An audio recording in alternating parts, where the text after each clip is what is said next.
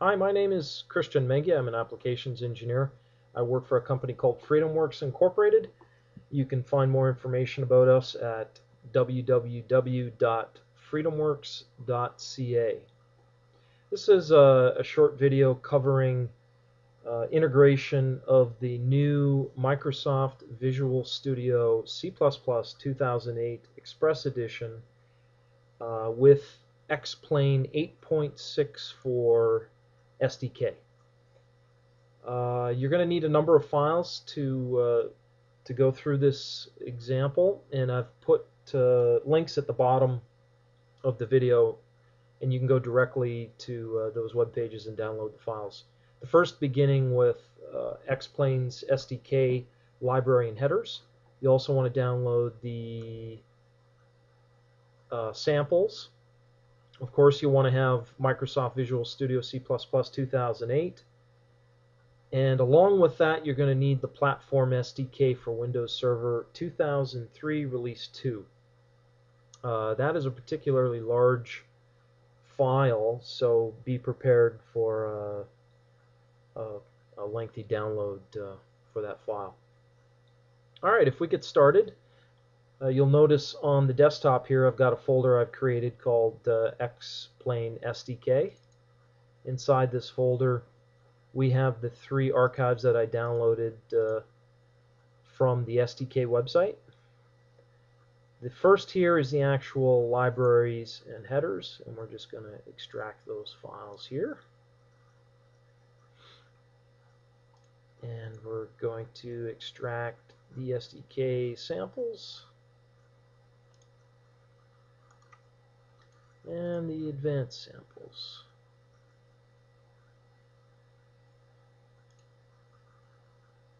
Okay.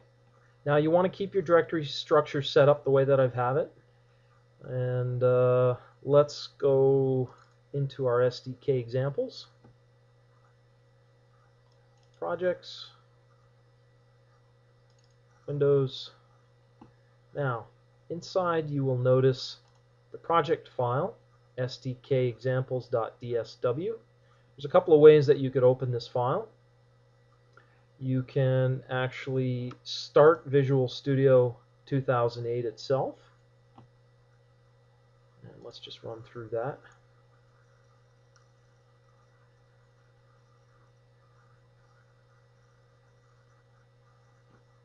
By going to File, Open, Project Solution, and we'll browse to our desktop. Inside X-Plane SDK, SDK examples, projects, Win, and you see here we've got our SDK examples.dsw, and you can click the open button and that'll open it. But I'm not going to open it this way. I'm going to show you one other way that I like to use myself that is a little bit quicker. If you right click the project, it opens up a menu, and you can go to Open with Microsoft Visual C++ 2008 Express Edition. We left click on that menu selection, and we get a dialog box, conversion dialog box. It's converting from version 6 to version, I think 2008 is version 9 now of the IDE. By the way, just in case anybody doesn't know, IDE stands for Integrated Development Environment. It's a software tool that you can use to make software. So we click yes to all.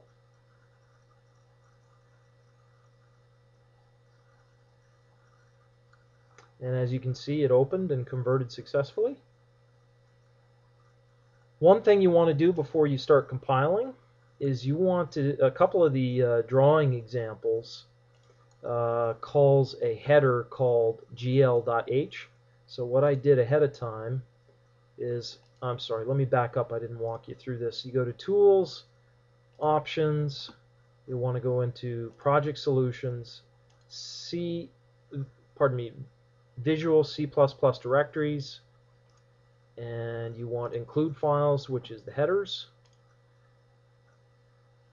And as you can see here, in my installation, I have it in C, Program Files, Microsoft Platform SDK for Windows Server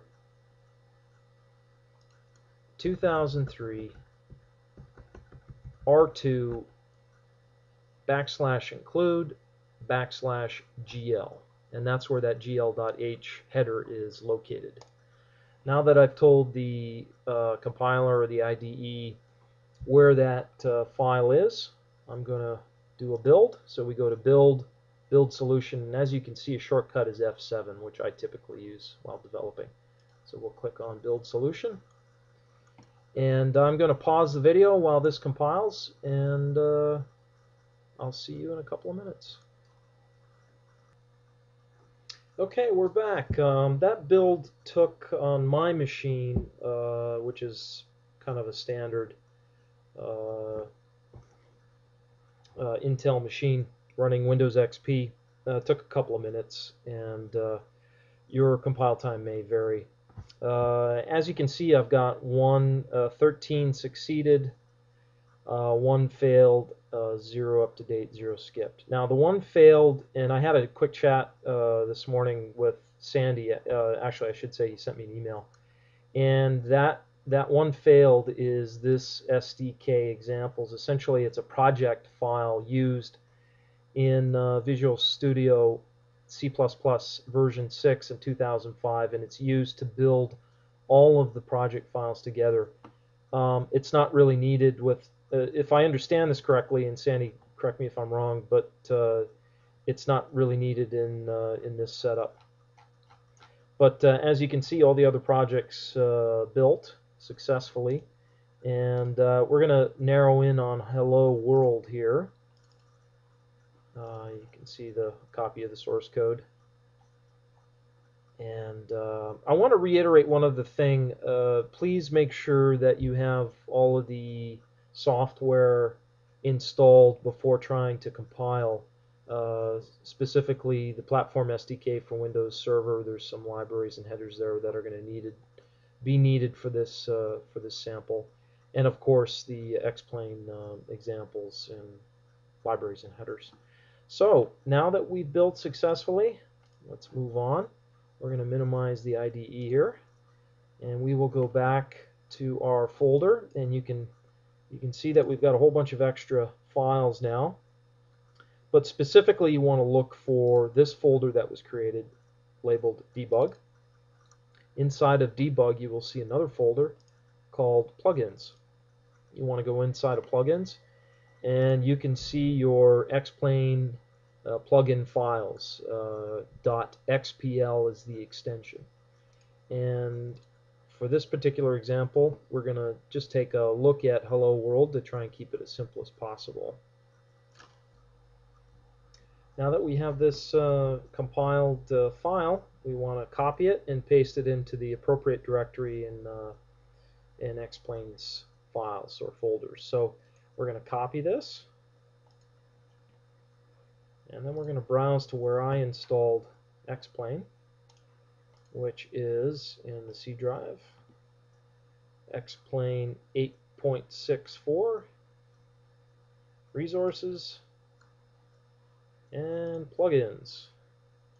I'm going to right click and paste that into that folder, and then we're going to give X-Plane a run. I'm going to pause this while we get X-Plane up and running and loaded, and show you the plugin in action. Okay, we're back.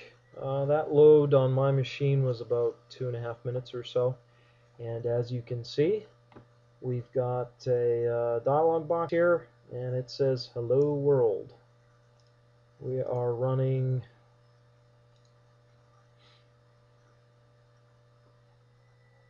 this may take a moment because we're doing the screen capture and running a pretty heavy-duty program, X-Plane. As you can see, we're running 8.64, and there's a plugins menu. We can enable and disable that plugin.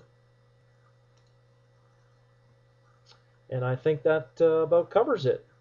I thank you for taking some time to watch my video, and I hope it was helpful.